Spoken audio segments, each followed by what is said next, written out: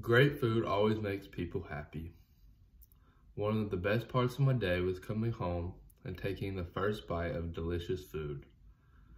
As a kid, I would always go to Buffalo Wild Wings after sports games. The wings would always taste so good and like they were cooked perfectly. They'd be crispy and not too soggy, while also feeling like they were fresh. I would try to replicate this at home, but it would never work out. I tried frozen wings from the grocery stores and pre-made ones, and also cooking them on the grill. None of this worked out. They would either taste like they were not fresh, they would be soggy, or they would just not taste the same because they were cooked different. That is until I learned how to cook them a new way at home, and they taste just as good. I can save money, have more food, and not have to go out. What you're gonna need is a pot, oil, your wings, and then whatever sauces you would like. Your first step is to boil water. You're gonna get a big pan or big pot, put it on the stove, and put the stove on medium to high. You're gonna fill this pot up 3/4 of the way and wait until the water is boiling. While this is boiling, you're gonna wash your chicken. You turn on the sink and rinse off the chicken and then pat it off with paper towels. You are then gonna put your chicken in the boiling water for 10 to 12 minutes. You will then warm up oil, the 2/3 of another pot, on medium high for 10 to 12 minutes.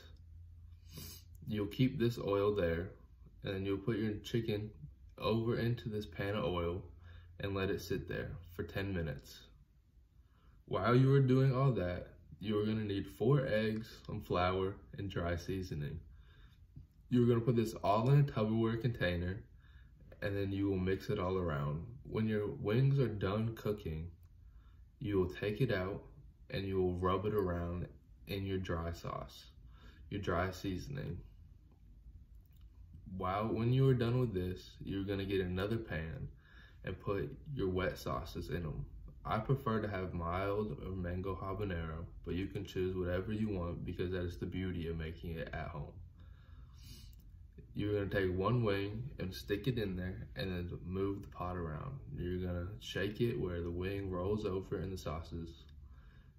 You are then going to do that with every single one of your wings. At the end of this, you will have at least 20 perfectly good and bigger and better tasting wings than your favorite restaurant. This in all takes about 20 minutes to make, not including going to the store to get ingredients.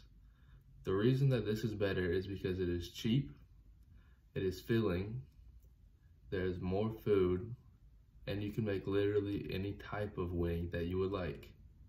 All of these sound good to me. What about you?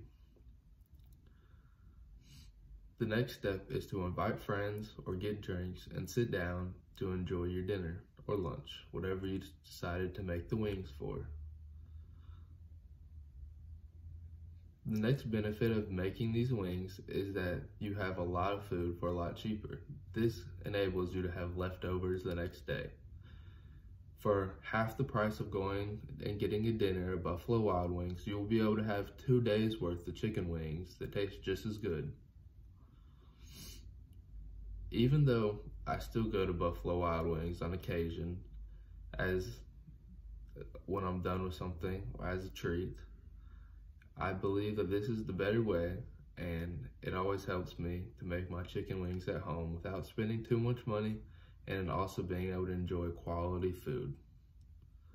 If you guys remember the steps and you apply it to your home cooking life, you will be able to make chicken wings at home that are just as delicious as the restaurants. You will be able to stop wasting money, barely getting enough food, and being not happy with your results when you try to make chicken wings at home previously. Thank you very much, and I hope you will apply this to your own life.